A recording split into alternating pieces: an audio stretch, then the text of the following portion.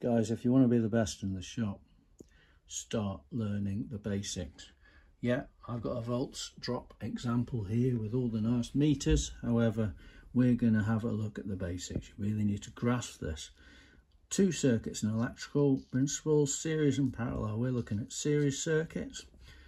Series circuit is like a daisy chain. Imagine your old Christmas tree lights. You feed one light, you feed another light, and they light up. However, if there's a break or a bulb goes, everything goes off.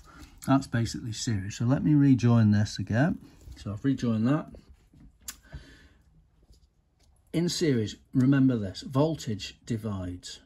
The current is constant. So the current remains the same all the way through this circuit.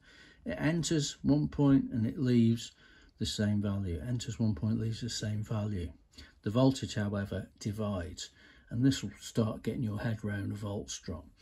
Okay, so what we've got here is a resistor and we've got a relay. The resistor here is 5 ohms. The relay coil is 5 ohms. To work out, the first thing we need to do is look at the total resistance. And that RT is equal to R1 plus R2. R1 plus R2. 5 ohms plus 5 ohms is 10 ohms. So we've got RT now. And now to work out the current, which is constant, we use a thing called Ohm's law. Most important equation you'll ever learn in electrical. VIR. Get in your mind the triangle. V is equal to I times R. I is equal to V over R. R is equal to V over I. We want to work out the current, so that is 5 volt divided by 10 ohms, 0.5 amps. 0.5 amps are in all throughout this. Volts drop across R1. So what is the volt? Remember, voltage divides. Volts drop across R1 using Ohm's law, VIR.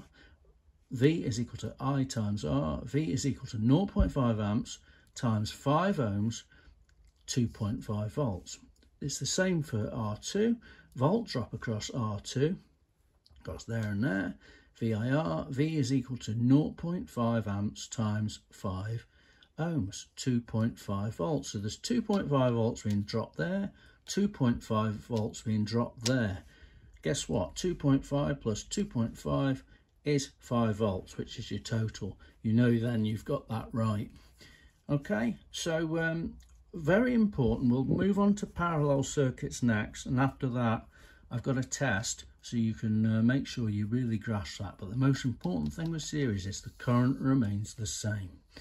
Voltage divides. And remember this, VIR and the triangle. Very important. Take a screenshot.